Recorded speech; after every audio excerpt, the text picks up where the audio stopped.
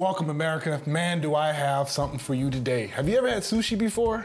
Have you ever had sushi done like jambalaya, Cajun style? I'm gonna be showing you a sushi with a twist. When I started doing sushi, I actually did some research and I realized that sushi wasn't all about the raw stuff. It's literally whatever you want to put in it. So I'm gonna be creating a jambalaya sushi roll.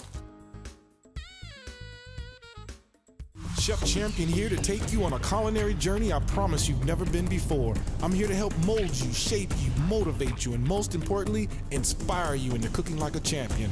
I'm Chef Champion, but my friends call me Ace. Welcome to the new age of culinary learning.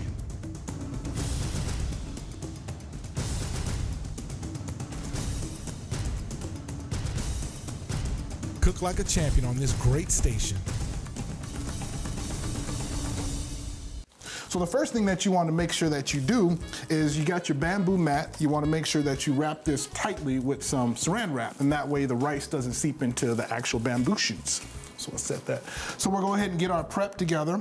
The sweet thing about jambalaya is it's just the same ingredients you would naturally put in actual jambalaya rice, only we're putting inside a sushi rice, just a little bit of a twist. So the first thing we want to do is turn our stove down. We're gonna turn that on probably about a high heat because we want that nice high saute sear. We're gonna add a little bit of this avocado oil. That's a little bit. All right. Now while that's getting hot, we'll go ahead and cut up our veggies. Always remember, proper way to hold the knife, 3 fingers tucked underneath the handle, index finger is actually on the blade, and your thumb is actually on the blade, making sure you grip the knife. So I know traditionally you would use andouille sausage, but I'm using some actual Polish sausage, which I really like. I have some friends over at Newski's. They provided me with some of this delicious sausage. So what you want to do is just slice it in half once, and then we're actually going to slice this on a bias for presentation. Always remember sliding the knife backward and then just kind of moving forward, just like so. So then now you actually have nice long strips of the actual sausage. We're gonna go ahead and throw that right into our skillet.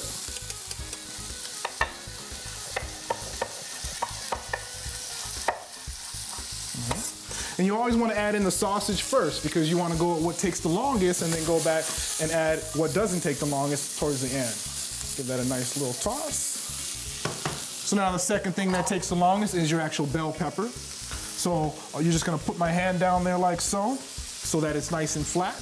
And I'm actually just gonna drag the knife and then just go forward. So essentially my motion is always just that nice rocking motion.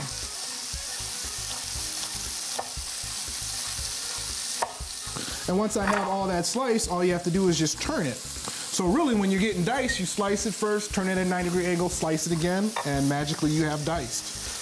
So I don't know if you guys can see that, but as you see in my left hand, I have what they call the claw. My fingertips are curled underneath it. Why? Because fingertips are good, you guys. I want to keep my fingertips. And I know this is going to probably sound funny to you guys, but I'm actually tightening up my stomach muscles as I'm cutting. Will you get a six-pack from doing this? Probably not. But what it does is it helps ground you in that one little area. I'm just going to add that to that. Now with my onions, I'm just going to make strips. Just like so.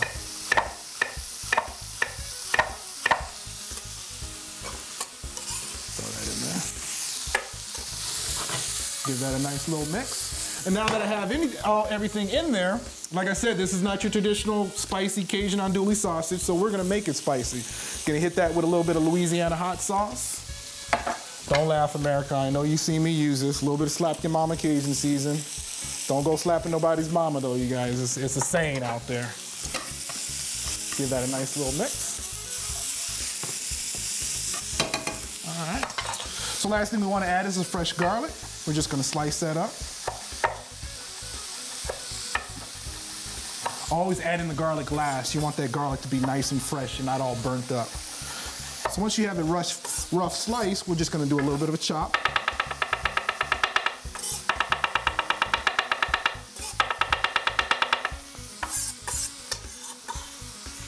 And that's gonna go right into your skillet. Give that a nice little mix. All right. So we're just gonna go ahead and get our rice over here that I pre-cooked. We're gonna take a quick break and we'll come right back and we'll put all this together. I'll show you how to put the actual roll together. I'll be right back. Welcome back, America. So as you see, we got a nice saute there. Everything's all, you wanna make sure you don't over saute it because you want a little bit of a crunch to it. They call that al dente. All right, so while that's cooling off, we'll go ahead and get our rice. Now, I would definitely recommend if you're gonna use rice, use a rice cooker by all means. It just takes out all the guesswork and cooks it perfect for you. So I'm just gonna add a little bit of this rice vinegar, and that's gonna help actually make the rice nice and sticky. We're gonna add in a little bit of slap your mama, just a little bit, just to say I put some in there. So now I have actual Cajun rice, and then we're just gonna mix that. And make sure that when you're mixing the rice, ancient Chinese secret, they say be nice to the rice. Don't be all aggressive with it because you're just gonna make it all mushy, and you definitely don't want that. All right. Now that that's all mixed up for you, we'll go ahead and get our roll on. You guys can see how I roll out there. Take our bamboo sheet, and as you see on this nori sheet that we have here, they have those lines. You just want to line that up with the actual bamboo sheet, just like that. So the first thing you want to do is go ahead and get your bowl of water, and you're going to definitely use that. That water is going to be your friend. That's going to keep the rice from sticking to your hands. So we're just going to dip your hands right into the water. Go ahead and take some of that rice and add that right to the nori sheet. And for those of you guys that don't know what a nori sheet is, it's basically, it's seaweed, super healthy for you, super good for your heart. That's why a lot of the Orientals out there, they seem to live so long eating all that nori sheet. So what I'm doing is I'm pushing down lightly, and as I'm pushing down, I'm kind of spreading it, just like so. Making sure about every couple seconds, you just want to dip your hands in there. And you want to pretty much fill the nori sheet all the way with the rice. Now we're gonna take some of our jambalaya ingredients, and we're just gonna add that right to the front end of it. And whenever you add the ingredients, you always wanna add it into the front so you can get a nice roll. And the only thing we have left, we'll take that crab meat log, set that right there. And I do need a little piece of this cucumber. So I'll just slice that in half, slice that in half. And then I'm not a fan of that little pulp right there, so we're just gonna take the knife and slide it right up underneath there. All right. So what you wanna make sure whenever you're making slices like that is make sure it's the same size as the nori sheet, so we're just gonna do that, and then make a couple of small slices.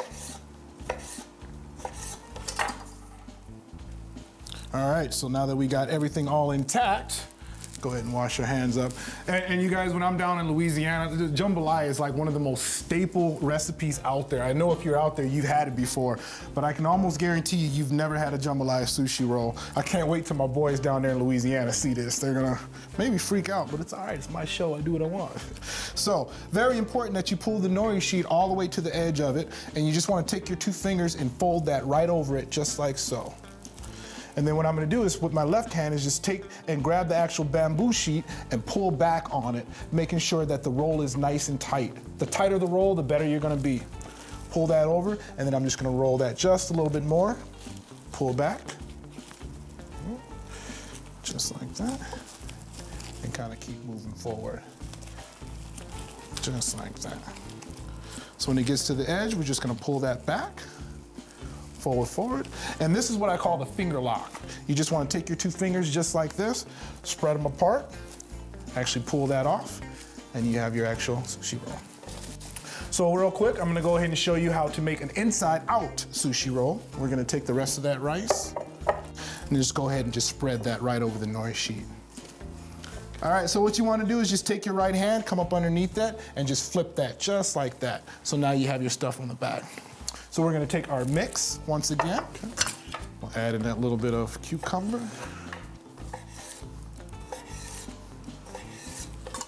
And then we're gonna add in our crab. Remember, just take your thumbs, pull it all the way over, make sure everything is nice and tight. Grab the actual sheet, pull back, and then we're just gonna pull forward once again. Flip that around so I have a little bit more room to work with. Pull this back. Take your two fingers, finger lock, spread them apart. And let's finish just like so. All right. So now we'll go ahead and cut them.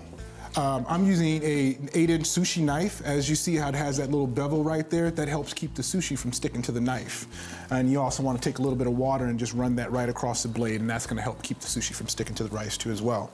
So when you're cutting these, the first thing that you want to do is just face it off and actually cut off the edges. And it's a very simple cut. You're going to cut directly right down the middle, and then you're going to cut that half in half, just like so. And whenever you feel that your blade is getting a little bit dull, just run it across the steel a couple times.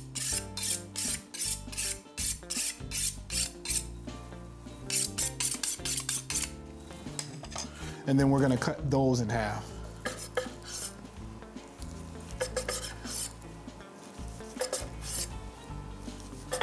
Looking good.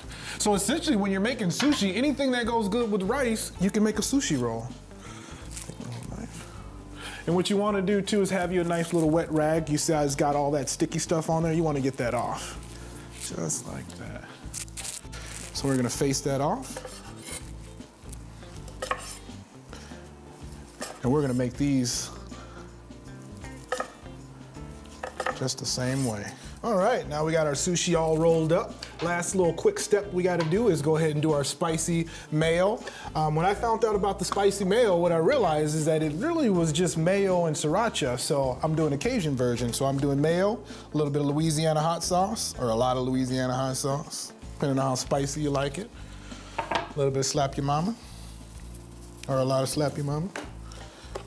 And then we're just gonna mix that up real nicely. All right, now that that's mixed up, we'll go ahead and cut up a little bit of green onions. Just gonna cut that at an angle for presentation.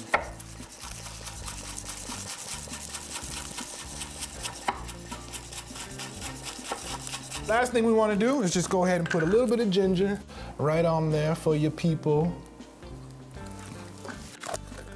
And a nice little dabi of wasabi.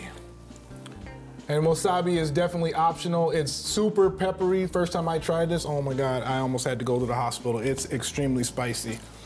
And we're just gonna top that off with a little bit of black sesame seeds. Some of my green onions. Put a little bit of wasabi peas on there. And then last but not least, some of this Japanese Cajun spicy mayo. Yeah, that's right, I said that and I went there. There you have it, you guys, your jambalaya sushi roll. We're gonna take a quick break and we'll come right back and I'll show you guys how to make a blackened ahi tuna with the balsamic glaze. We'll be right back. You guys, I know I'm smiling a lot, but someone's telling me I need to smile more. I guess you guys know who that might be. So that's our show, you guys. We'll see you next week. Hope you can tune in. Take care. Today's show is brought to you by Sholesburg Creamery. Cooking Like a Champion is produced by Creative Edge Productions. Chef Champion here to take you on another culinary journey. Whether you want to cook like a champion or just have a champion cook for you, Chef Champion LLC is your one-stop shop to culinary goodness. We offer a variety of services like private dinners in your home, professional cooking classes, motivational speaking, recipe development, and more. Need your brand promoted? What better way than to have a champion represent your brand right here on my show? Hire me today for your personal Chef Champion culinary experience.